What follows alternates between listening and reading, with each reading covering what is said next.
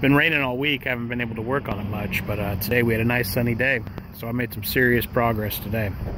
I finished the slide-in portion.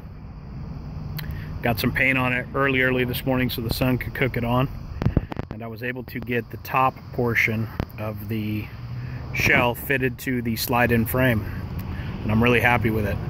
I removed the rack. If you looked at the previous video, the rack that was on top, I shit you not, it was like 80 to 100 pounds of steel this guy had bolted to the roof of this thing. So that allowed me, it was just enough weight where I could lift this thing by myself, carry it basically on my head, do an overhead press and get this thing on there all by myself.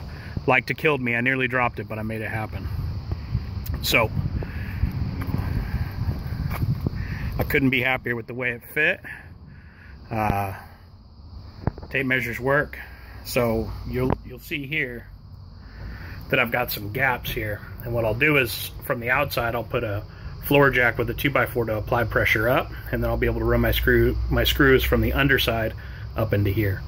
But before that, as opposed to using glue, which is what I've been using for the plywood, I want to go get a caulking tube of construction adhesive, subfloor adhesive.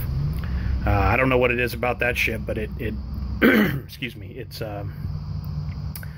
I don't know, it just works better than glue. So I'm going to get that. I'll lift this up, put down a bead of construction adhesive in between the frame and the shell itself, apply pressure up, and put my screws probably on 4 to 6 inch centers. Here I've got to pull this in, and then I'll screw it through here, and this will lock in the back portion. As you can see, the fit is almost perfect. I had to painstakingly pull out these staples and bend this aluminum siding out.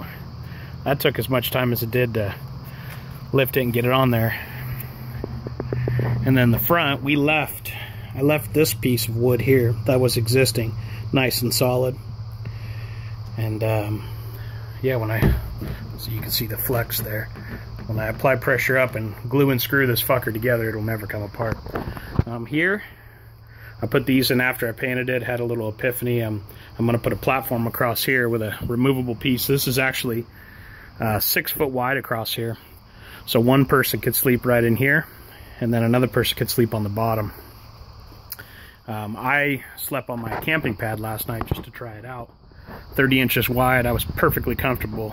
My wife, probably not so comfortable on 30 inches. So we have a bed from Costco, a foam trifold bed that's 40 inches that will easily fit on the bottom here.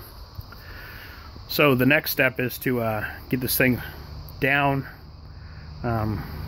good and tight, and then probably move on to dressing the siding on the outside and sealing it back up, removing that rack.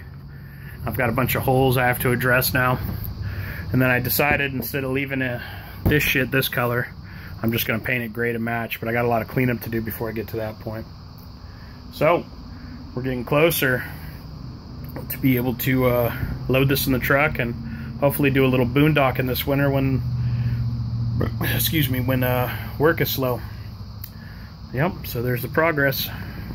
Thanks for watching.